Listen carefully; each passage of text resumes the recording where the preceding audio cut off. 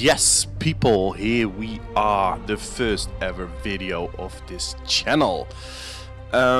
Before we get into the video, it's good to say a warm welcome, but also the reason of this channel. I had my YouTube, I had my Twitch for a very long time, and I finally made the decision to dust it off, connect it, and start doing what I'm passionate about. And on one side it's techno, producing my techno, releasing my techno, playing promos. So you will see a lot of things going on here, like movement sessions. You will see a few videos already being uploaded where I play predominantly the promos I receive, and games, a lot of games. My Twitch streams will be posted here. A lot of Rainbow Six and a lot of third-person RPG-like games, and we'll discuss them. We're gonna discuss them, and one of the topics we're going to discuss is it worth the hype, and is it worth your money? The reason for that is because a lot of people do not pre-order. They wait until the hype dies down. And I know the music in the background already tells you what game we're going to discuss. And yes, it's record sales, but it's worth to reflect after 1 week into this game. So, if you like the channel, please subscribe, put in your notifications, and leave a comment down below in the video. Keep it clean, it's just opinions, peeps. So, without any further ado, let's get into the video. Spider-Man! Now, Spider-Man is out for about roughly a week, and there's a lot of debate going on about the downgrading and all those kind of discussions. But the fact of the matter is, we're talking about one of the best PS games, together with games like Horizon Zero Dawn, God of War, and also Spider-Man reaffirms that the exclusives on the PlayStation 4 are really making this system a must-buy for everyone. Now, going into the different components, first of all, first of all, a disclaimer here. I'm not the biggest Spidey fan out there. I'm more a DC guy, so it's predominantly Batman. So the Batman Arkham City, Asylum, and Arkham Knight, made by Rocksteady, are games I'm still playing. And the reason why I got my eye in one, because if you would come up to me and say Spider-Man, I would say no. But the gameplay itself, and there's no denying here, resembles a lot like Batman, the Rocksteady ones, and there's no denying the setup, the gameplay, the way the missions are there and especially the combat is I would say almost Batman 101. But does that matter? I would say no. So let's jump in graphics here. Graphics are second to none. It's the way it's being presented to us. It's absolutely gorgeous. It's gorgeous. Full stop. It's a delight to swing around New York. It's a delight to look at all those buildings. To just sometimes you catch yourself just swinging around, doing nothing, and just look around, and especially play around with the photo mode. So if graphics is a seller for you, you've got a 10 out of 10. Now, story.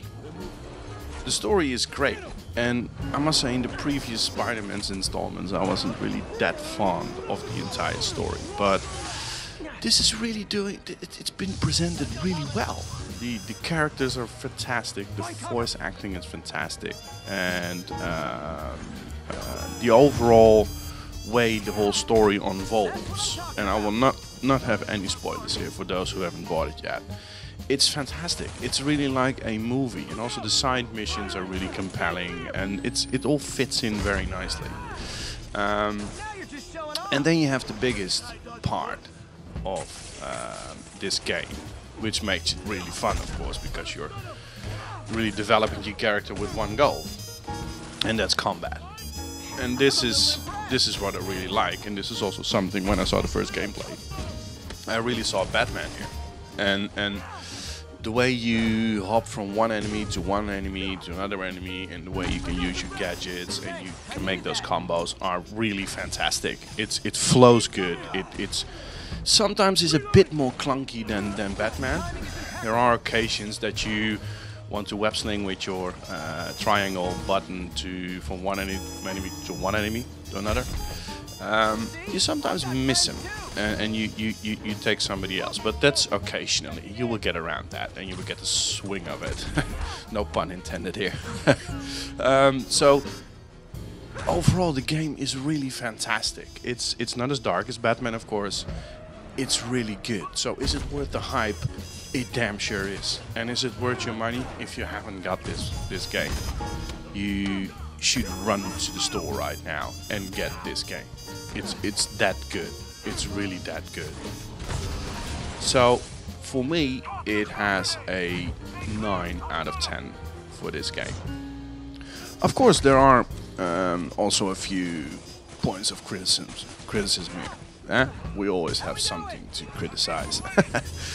First of all, it's that the overall developing of the city and the way you explore it and all the side missions and the collectibles, it takes you a bit too much by the hand. And there is no denying there is a resemblance here with Batman, and he just say, here's the city, go fetch. And what you got here is, when you start the game, you have a city that is undiscovered. It's more on your map, it's scrambled, so you can't see what everything is. And you need to open these vintage points. But these vintage points are located on that map. So it's not really that you need to go through a lot of trouble to find it. And as soon as you open it up, your biggest bulk of the backpack, the collectibles and everything, it's there. You can see it. So it's just clicking on a waypoint, then just go there, take that picture, get that backpack, and just do that. So there's nothing huge amount of trouble to go through. And yes, there are a lot of secrets, a lot of secret landmarks, and to find and discover. But eventually, if you're just a casual gamer and you are not really into the discovering type, or if you miss that trophy, you're going on YouTube and for God's sake, I'm just gonna see how the people did it. If you're just a casual gamer, there's not really a lot to explore in that sense. It's just there. The map unfolds, it shows you where the backpacks are, it shows you where the landmarks are. And to me, that was a bit kiddie to me. Why show that? Here's the city, go discover. You got a main story, side quests will pop up, that's normal. But to me, the whole backpack and the landmark things, why show them to you? Just search for them.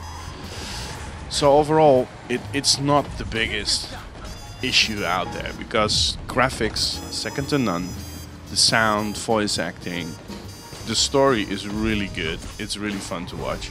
And the overall gameplay, fighting mechanics, and web slimming, peeps, web slimming through New York.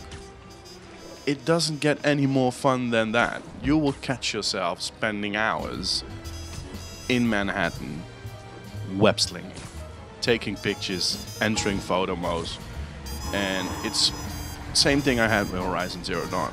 Just walking around for hours and just taking pictures of myself in photo mode. So guys, it's worth your money, it's worth the hype. Go out, get fed, go and fetch, buy it. And if you don't have a PS4, buy it. Until next week. Next week I will be discussing hopefully Tomb Raider, the latest installment, Shadow of the Tomb Raider. So I'm currently working on that one. And stay tuned.